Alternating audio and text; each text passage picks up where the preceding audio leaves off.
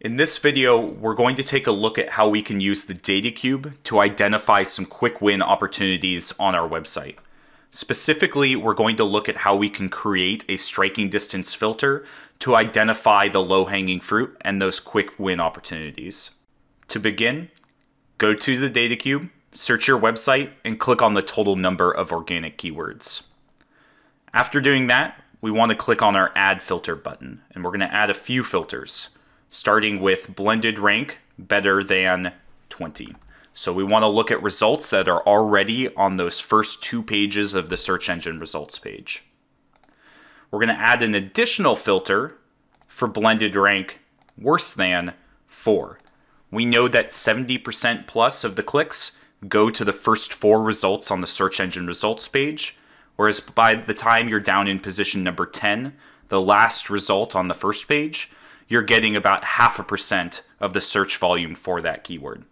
So it's really important that we not only get onto the first page, but we get into those top couple of results that are driving the majority of traffic. If we're in this realm of 5 through 19, we're getting a lot of traction with Google, but we're not necessarily driving a whole lot of traffic from these keywords as of right now. So we could potentially put in a little bit of work for a whole lot of benefit. In addition to my 2 blended rank filters, I'm also going to try and filter out some of my branded terms by saying keyword does not contain under and adding another one for keyword does not contain armor.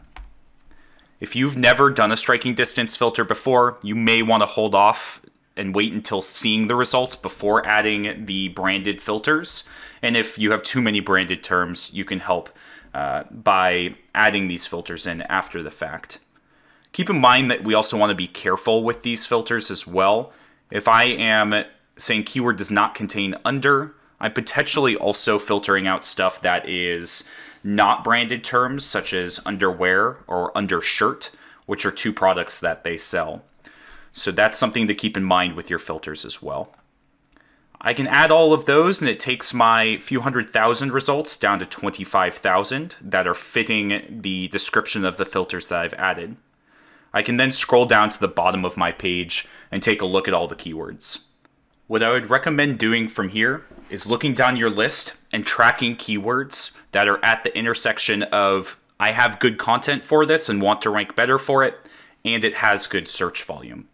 What we're ultimately going to do is look for themes among the keywords to be able to figure out what do we want to work on as a project.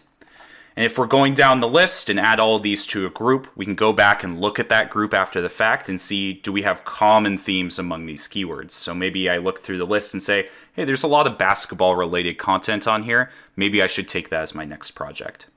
So to do that, simply work down the list from the top, identify the keywords that you want to track and hit track. From there, you want to add to a striking distance group. I already have one set up, so I'm going to click the existing group button. But if you don't, you would click the new group. Then you'd come down, find your striking distance group, and hit save. After the fact, I can then go back and go into settings keywords or keyword reporting and identify those various themes and what keywords are in that group to identify which projects I want to work on next.